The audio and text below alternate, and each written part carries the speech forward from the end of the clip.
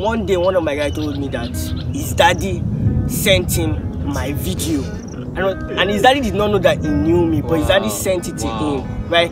My schoolmate one time has told me that his sister was talking about me, and then the sister was talking about, and he just came to us and he saw that it was me they were talking about. Okay, this is your first time watching this channel, subscribe and hit the bell icon. So on today's video, I came across Mohammed Sheriff on TikTok. Are you sure it was TikTok? Yeah, it was TikTok. Okay. So I came across you on someone else's. What was the first video you saw? The first video I saw was you talking with Tofumi on I forgot what you guys talked about. Okay. But when I saw you guys, I was like, wow, these guys are actually good. So I was like, let's create something. Let's create something, yeah. So today's video will be like a Q&A. Alright. And I'll be asking you some in-depth questions, that can help people out there. So Alright, let's get it. The first question I'll be asking you is, at what age were you self-aware? That question is deep. At what age was I self-aware? Yes. From birth to like that. I don't think there's an age where someone gets self-aware. I mean self-aware in the sense that you're getting a direction in life. Like, this is what I want to do. The moment my brain started working, I got okay. So let me try to. Why I said it's different is because like the more God I beg. Show video. We saw a fine girl. Show video. Hi. Leave her alone. No. Astagfirullah. Yeah, I'm not supposed to look at ladies. Now, at what age did that girl self-aware? Yeah. So it depends on what you mean by self-awareness. Like, is it for my videos or just generally in life? Self-awareness, that's discovering who you are and where you're headed to in life. That's what I'm saying. There's no age. It is a forever thing. Okay. Like, it happened yesterday, it happened last 2 years, and every single day I'm always discovering new things about how I want to show up in life. Do you understand? So if I give you an answer, someone watching will start thinking, oh, around this age I'm late or I'm earlier. No. Life will give you opportunities every single day for you to know yourself more if you listen to that inner part of you, that inspiration that pops in your head, that idea that comes. So like, just do what feels right to you at the moment. The more you keep doing it, the more possibilities for you to be more self-aware about the things you like and things you want to do, things you want to have and things you want to become. That's the way I see it. So yeah. Alright, so the second question is by virtue of who you are and what you do, yes, are there people that label you as proud? No. Even, should we wait for this or we should continue? Let's wait a bit. Yeah. So even before who I am and what I do, people have considered me proud. Why do you think that? Why? Yeah, now. Why do you think that? Like, there's some people that will just look at you and you think you're proud. Like, if you're fine, I think I'm fine, I don't know. But then, if you're that, you think you're proud. If you have some sort of money, you think you're that. If you did well in academics, you think you're that. Like, you just living your life and having some sort of success in what you are doing, people will naturally just think you are proud. So in secondary school, some people thought I was proud because I was doing well in spelling competitions. In junior secondary school, some people thought I was proud because I was doing well in my academics. In Arabic school, before I entered secondary school, so people thought I was proud because I was killing it in Quran. And right now people are thinking I'm proud because I'm doing well in my content and video. So people thinking about me doesn't necessarily matter because they really do not know me, and most people that know me would not actually call me proud. And I mean, is it really bad to be proud though? I mean, prideful is bad. That's when you are carrying your shoulder up in a way that it hurts other people. But if you are confident about what you are, about what you do, it's okay to be proud. The only people that will feel you are proud are people that are not confident, are people that don't believe in themselves. But if Messi and Ronaldo are in the same room, Messi will not think Ronaldo is proud, and Ronaldo will not think Messi is proud, because Ronaldo is balling, Messi is balling, and your balling don't stop my balling. Exactly. That kind of thing. So yeah, that's what I say. Okay, so do you think someone's sleep pattern affects how successful the person can be? Someone's sleep pattern, yes, fact. Like how little you sleep or how long you sleep. Fact. Yeah, okay. Fact. Why do you think so? Right, because I've been reading books and science also proves it. Sleep is not a choice. Sleep is important. Now, there are many motivational speakers pushing this analogy. I think I heard Steve Harvey say that one time. That I'll sleep when I'm dead. That no rest for, how do you say that thing? You will die. Yes, when I'm dead, I'm going to sleep enough. Like, no rest while I'm alive. It's all work. And like, fact. But it's actually the other way around. You will die if you do not sleep. Sleep is important. Sleep has a direct factor towards how your brain works. Sleep has a direct factor towards how you breathe. Sleep has a direct factor how you show up in life. If you do not sleep well, you're not going, when you are like, so to me it's not, and there's average. Some people say sleep 8 hours, some people say 10 hours, 6 hours. I mean, some days I sleep 15 hours because I don't have anything I'm doing. Some days I sleep 6 hours. That's not the point. Try to be in the middle. But what I'm saying is, it's not even about what you do. It's not even about how many times you sleep or how many hours. It's what you do while you are awake. Exactly. Yes, it's what you do while you are awake. So like, sleep does matter, because when you are awake, you need to perform at your best, and your brain cannot work very well, your eye cannot work very well, your body cannot work very well if you don't give it rest. It's like working out. If you keep carrying weight every time, you will die, because the growth is not in you carrying the weight. The growth is when you carry the weight, it tears your muscle, and then you go home and you rest for 2 days. When that muscle tears, that muscle grows back up, and that's when it shows outside that you have bigger muscle. And like the same thing for money too. You invest your money, it doesn't come out immediately. It gives it some time for it to come down, go up, and that's when your money multiplies. Same thing about life too. You need to actually rest for you to show up better. So sleep matters. Yeah. So, like you said, it's not about how little you sleep. What matters is what you do while you're awake. Yeah. How are you maximizing that time? So next, because someone can actually sleep 3 hours a day and be less productive than someone that. And the remaining 21 hours is useless. He's not doing anything. Yes. So it don't matter what you do while you're awake, my guy. Matters. So next question: what are those flattering things that have happened to you? Because of what I do. Yes. Yeah. So one day I went to the beach, right? And there was this mother that stopped me. I was like, "Are you Mohammed Sheriff?" I was like, "Yeah." She said, "We watch." I'm like, "Why will mother be watching me?" That one is even just weird. Then I went to continue playing ball on the beach. Then I was done playing ball as I was going back. She now said, "Are you going?" Because I was going to go and meet my family. She said yes. She now said, "Want to make videos with you?" I'm like, why will a mother, like, is this woman all right? Then the next thing is our daughters came around. So actually our daughters, 2 of them, they actually watch my video, and sometimes they watch it with their mommy's phone. That was flattering to me, that a mother would want her daughter to make videos with me. That's one. Another thing that is flattering to me is a mother one time has sent me, I'm mentioning this one, I'm going to get to the other ones like from my youth, but it makes sense when it's parents that are doing it this time.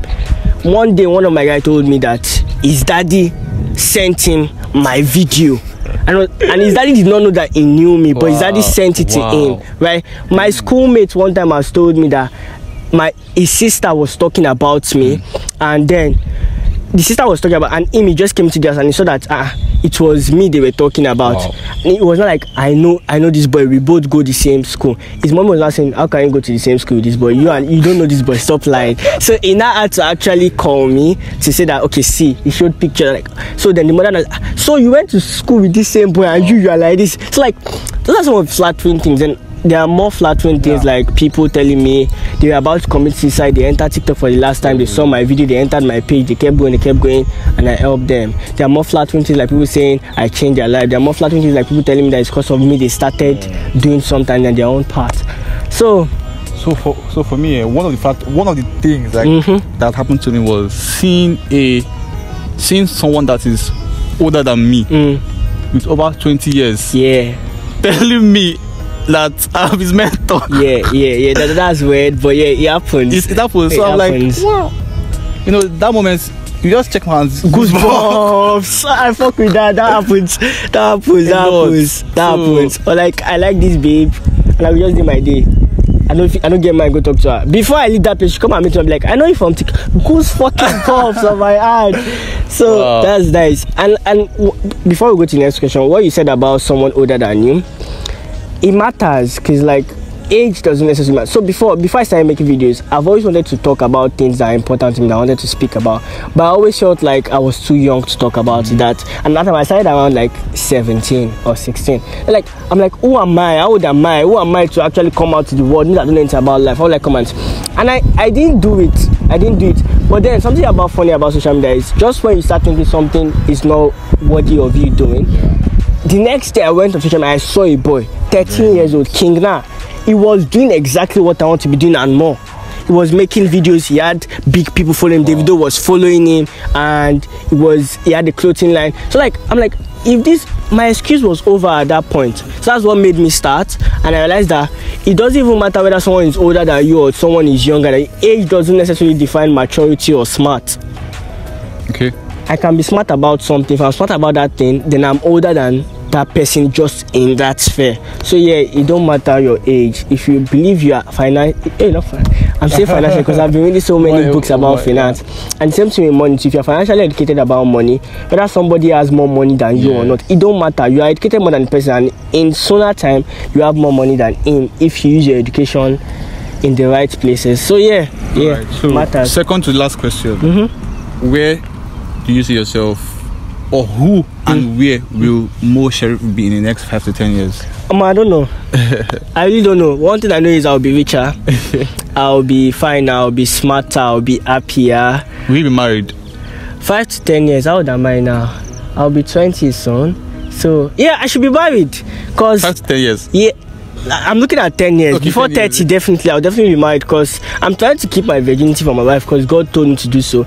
And if I don't get married, these temptations will continue. And I'm blowing. Girls will keep coming. I don't want to lose my virginity to somebody that is not my wife. So I think I'll be married. Okay. I mean, 30. I suppose don't marry now.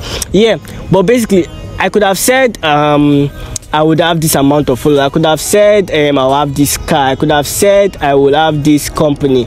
But then anything I'm going to say right now, it will be me somewhat underestimating myself, because I really don't know what I'm going to be doing. I feel I'll be doing so much more. I cannot imagine the things I'll be doing, but I just know that I'll be balling on a bigger scale. I'll be happier and I'll be more connected to God.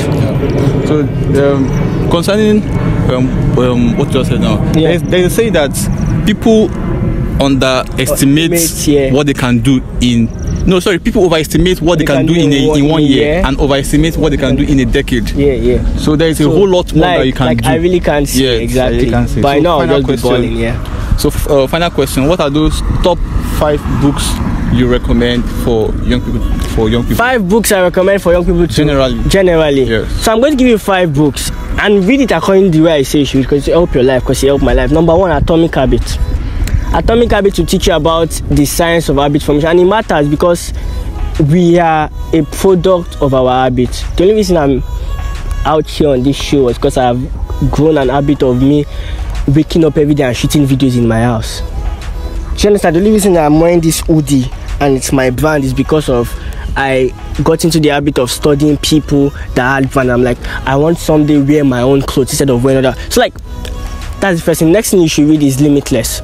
Limitless by Jim Quick. It teaches you how to use your brain and teach you how to study. And why that is important is because first you need to have good habits. The next thing, in that book you learn how to read and understand. Because most of us, we read books and it's nice, but next 2 years you've forgotten about it, right? But then if you read Limitless, it teaches you how to read. And when I read Limitless, I've gone back and read some other books, and now it's in my head.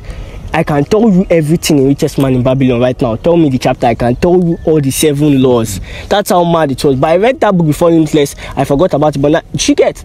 So Atomic Habits 1, Limitless 2. Now 3, I'm going to tell you Steve Jobs by Walter Isaacson. Because Steve Jobs is a very great man. And the only reason I'm mentioning that book to you is because of I want you to fall in love with things like documentaries. I want you to fall in love with things like autobiographies. Because the moment you start doing that, it will be nicer. If you come to my YouTube right now, you are not going to see any comedy, anything. Go to my Netflix and see the last 7 things I've watched. You are going to see Kanye West documentary. You will see Kevin Hart's documentary. Because I like to study people that are smarter than me, that have achieved things. So Steve Jobs by Walter Isaacson 3. Number 4, Rich Dad Poor Dad. You need to understand money. Please, you need to understand money.